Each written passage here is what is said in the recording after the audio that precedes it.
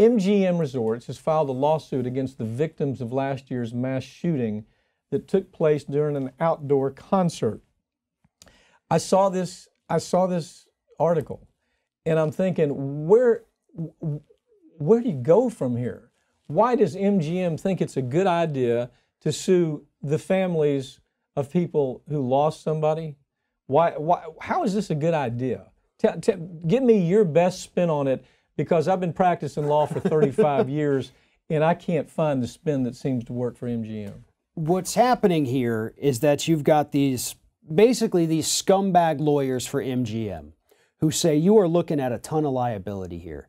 You know, you've got the issue of you gave this guy who did the shooting a free pass. You let him use your service elevators. You didn't question him. You let him stay locked in his room for a week without checking on him. So here's what we do. Let's sue them first. Let's go ahead and make that happen, say that their claims are baseless and you, MGM, have no liability whatsoever. And even though we know that this is a losing argument, what it's going to do is it's going to bleed these people dry. You know, I hate to use that phrase here for mass shooting survivors, but that's what it is. They want to prolong the suffering, perhaps make some of them drop out of the other lawsuit because they can't afford to defend themselves against these massive suits coming from a giant like MGM that could afford to have lawyers all day long, every day. Okay, so the predicate is that the people bringing the case, the lawyers bringing the case, are doing something wrong because they're bringing the case. That's where it starts, correct? And that the clients are doing something wrong because they're allowing these lawyers to bring the case. This to me, if I'm trying this case, what I'm going to do is I'm going to make this lawsuit part of the punitive damages.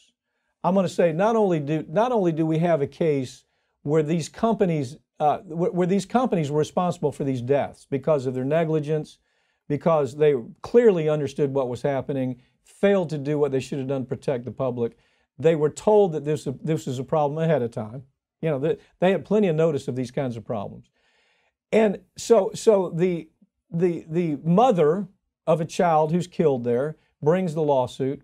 The case takes place, the trial takes place, and then comes something called punitive damages. Most of the time, punitive damages is the second phase of a trial.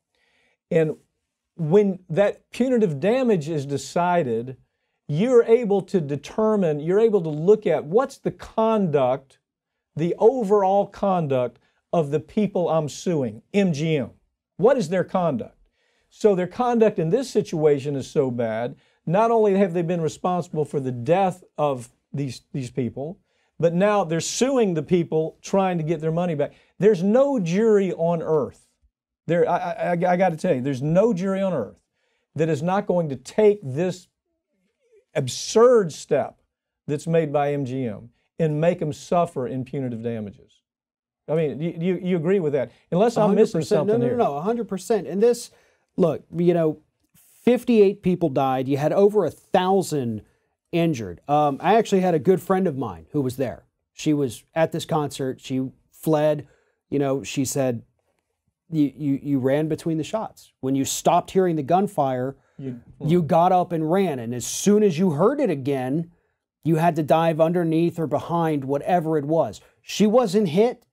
She was safe. She survived. She was okay. But she still will talk from time to time because there's a PTSD to it. Yeah, it comes back. You have these nightmares. That's not going to go away. Yeah. And now the people who have filed this lawsuit are going to deal with not just the horrifying memories, not just the loss of the family, the loss of everybody else, or the fact that you got shot and you live now with a permanent disability or physical pain every second of your life.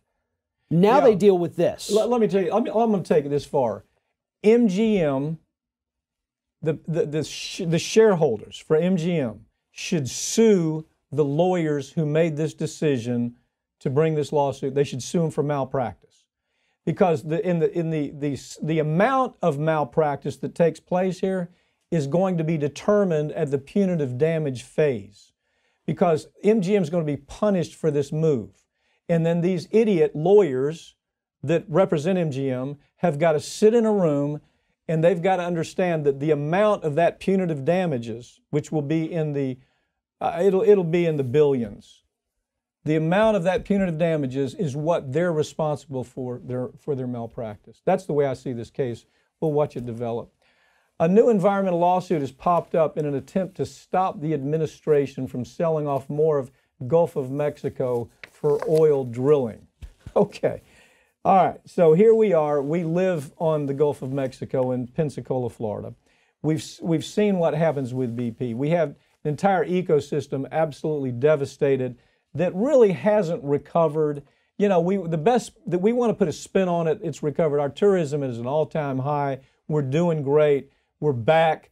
But if you go offshore far enough, you still see the remnants of this disaster. What's your take? Exactly. You know, it never ceases to amaze me when we see the federal government, and we saw it during the Obama years. This is not something new. Well, we saw it with Bush. Yeah, we saw it with Clinton. We see it with Obama. That we come through this massive disaster, and we learn nothing from it.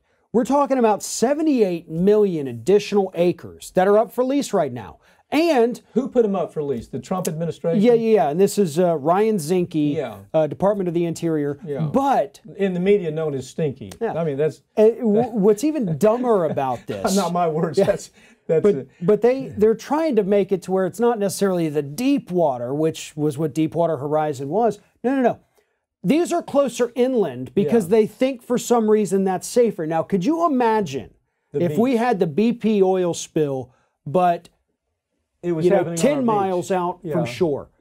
This whole area would still be covered in oil, but they think it's smarter because it's not as deep. Yeah, their argument is we have less risk if the shallower we go. But if you've ever been to Pensacola or ever been to Resort Beach area, and you understand that you can drive a couple of miles and see these oil derricks out there, you understand what the risk really is. It puts this community under huge risk. Tourism is the only way that we have to survive in this community, and there's a lot of communities around the country. Typically what you'll see is you'll see these beach communities also, that you'll see military involved. You know, there'll be military bases.